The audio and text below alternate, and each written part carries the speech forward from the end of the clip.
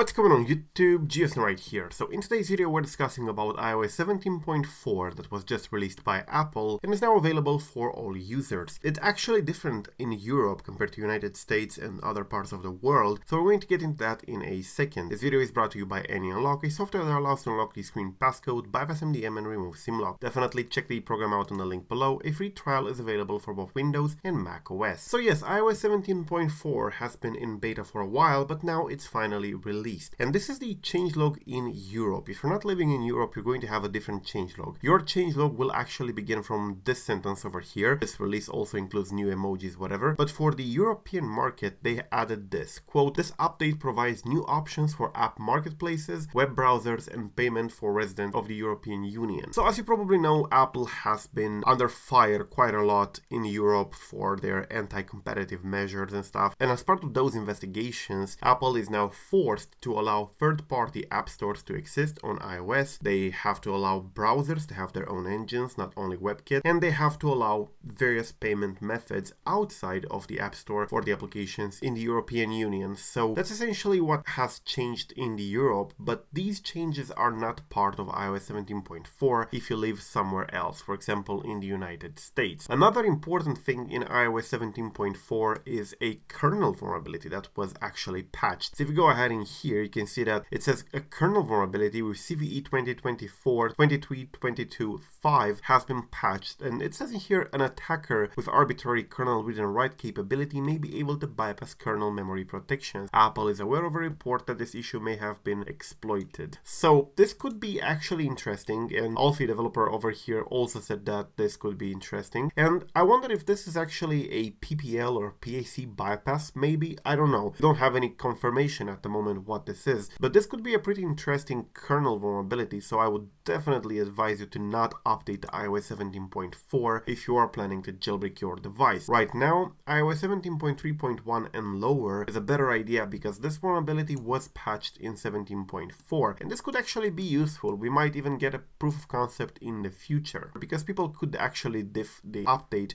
see what changed and try to exploit that. Anyway, yeah, that's basically it with this update. The biggest issue with this update is that it does patch an important kernel vulnerability that could be usable for jailbreak purposes, so do not update. In Europe, it begins the process of Apple actually allowing third-party marketplaces, web browsers, payment methods. I don't know how that's going to turn out because Apple does their best in order to try to make this not very powerful. So if you have a third-party app store, it's still going to require applications to be vetted by Apple. They still need to be checked the same way that macOS applications are checked by Apple. So you can't really have like emulators and tweaked applications and stuff like that. It's not going to be App Valley version 2. It's still going to be similar to the App Store, still going to be controlled by Apple in a way. So yeah, we're going to see how that turns out. Anyway, thank you for watching. I'm GeoSn. Peace out.